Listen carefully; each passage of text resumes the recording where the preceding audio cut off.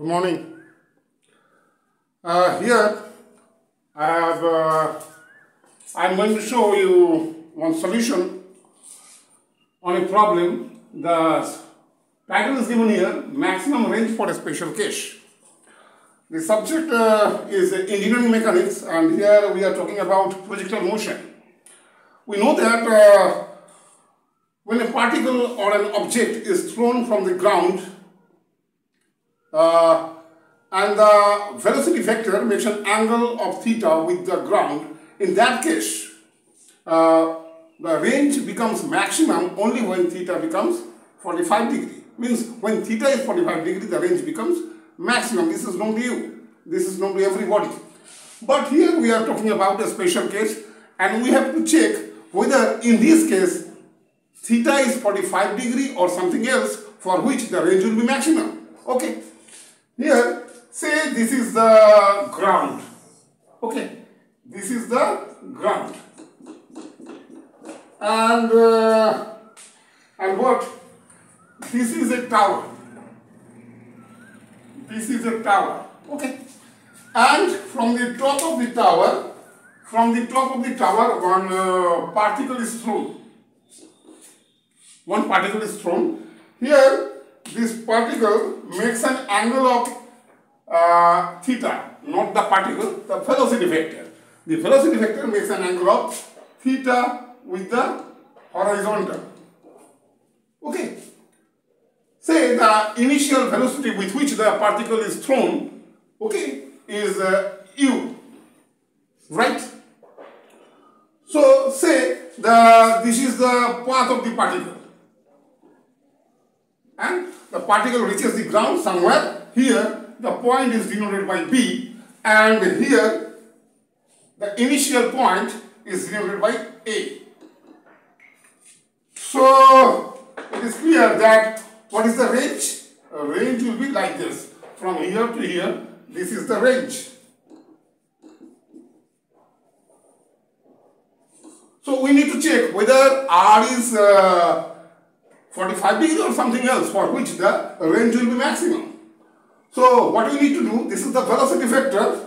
Let us resolve this velocity vector into two components. One along this direction, that is the horizontal direction, and another along the vertical direction. Okay, so this is the velocity vector. So this is the horizontal direction. This is the vertical direction. So what will be the component in the horizontal direction? This is nothing but u cos theta. So let us write this component u cos theta, and the vertical one is u sin theta.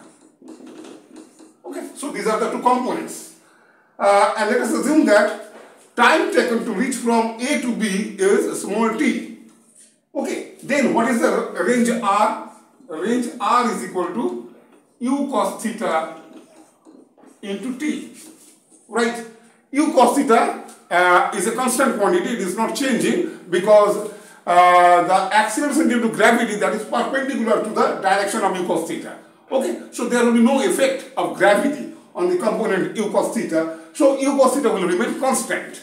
Okay, therefore the range is equal to the constant velocity multiplied by the time, and the same thing I have written here, R is equal to u cos theta into t. Right, and this is the vertical component u sin theta. Okay, this will go on changing with time because acceleration due to gravity is acting on this component.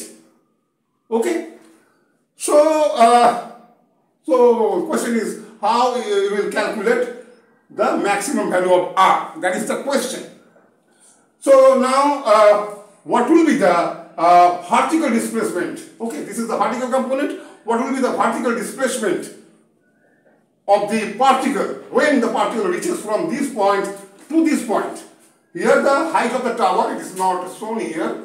Say height of the tower is small h. Okay, then this is the positive direction and this is the negative direction with respect to this point. This is the initial point. Therefore, what is the when the particle reaches from point A to point B, what is the vertical displacement? Vertical displacement in that case will be minus h. Okay, so we know this equation. This is known to everybody. S is equal to ut plus half it is square, where u is the initial velocity and a is the acceleration. Okay, so using this equation, we can write the required equation for this. Here s will be replaced by what? S will be replaced by minus h, right? And this u, this is the initial velocity, this u will be replaced by this one, u sine theta. So let us write the same thing, u sine theta, and t remains same, it is t. Okay, and then what?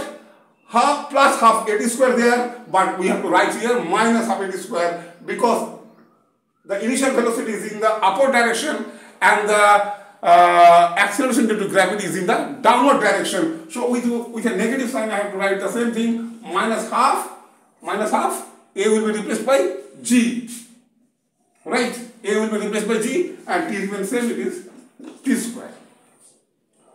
So this is the equation. Okay. So what? So you can solve, this is what? This is a quadratic equation in t. So you can solve this equation easily. Okay. So here you will get two values of t. This is a quadratic equation in t. This can be solved easily. You will get two values of t from here and then you replace that t in this equation. So you will get an equation, an expression for r where there will be theta and u will be there. T will not be there. So just solve this equation. Okay. And solution of this equation is so easy. You know that the form of the equation is like ax square plus bx plus c is equal to 0. The form of this equation is like this. Okay. So solution of this equation is so easy. So just solve for t here and just you replace that t in this equation. So you will get an equation of r as a function of theta. Okay. And then you differentiate that r. Means you have to calculate dr d theta. I am not going to show that thing in this video. Dr d theta. Dr d theta you first calculate. Okay. And then make it 0. So you will get the condition for which r will be maximum. You will get, in that case, you will get theta in terms of h. Okay. You will get theta in terms of h. So you can easily see that theta depends upon h. And in the expression for theta, if you put h is equal to 0, you will get simply theta is equal to 45 degree. Means when h becomes 0, the range will be maximum when theta is equal to 45 degree. Otherwise, theta, the value of theta for which r is maximum, depends upon the value of h. You can easily see. Okay. So first of all, you have to solve for t using this equation. This is one quadratic equation. Okay. You know the solution of this. Here x is equal to what? X is equal to minus b plus minus root over of b square minus 4ac divided by 2a. Just using this formula, you can solve this. Don't go for factorization, okay? Factorization will not be easy. Directly you can use this formula, okay, to solve this equation.